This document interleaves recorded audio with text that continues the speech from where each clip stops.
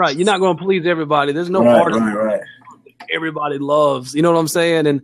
And something else too to share with you, just like a little psychology that we go through as artists, is when you're working on a song, pay very close attention to when you first start working on the song, and take note of how you feel the emotion, like the excitement, the approval of what you're doing. Like, man, this right here, this is it. Fire, super hot. Yeah.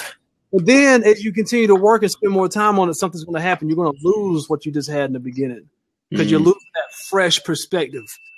After a while, it's going to become old to you. It's going to become very familiar. It's no longer new.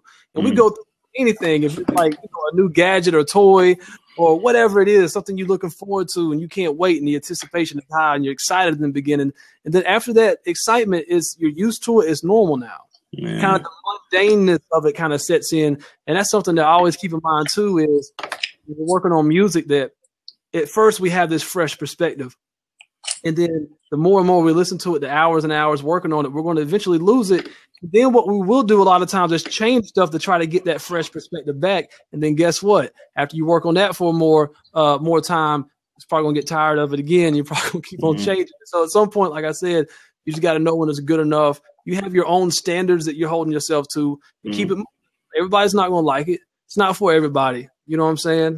Straight up. And if you're unique, if you're really unique, definitely not going to be for everybody. Right. If you're not just trying to, be trendy or whatever, like if you're yourself, hey, just like life, you don't like every person, do you? That you come across every day. Like every person, not something like, man, I want to fight him over for Thanksgiving.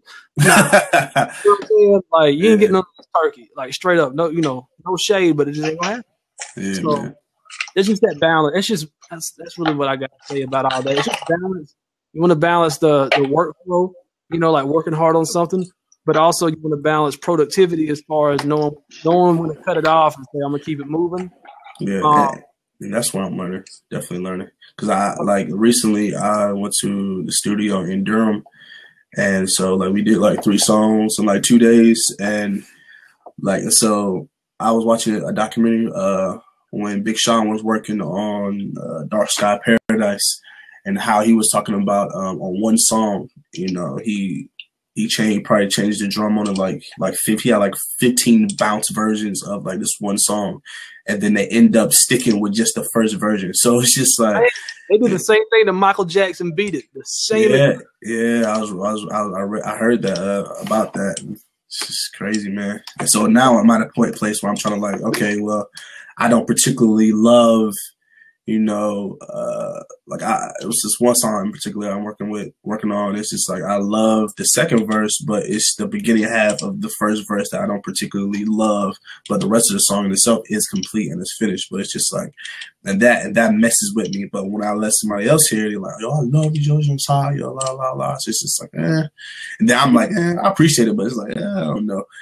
So I'm definitely trying to understand when to let things just be and just appreciating the little quirks and things of that sort, man. So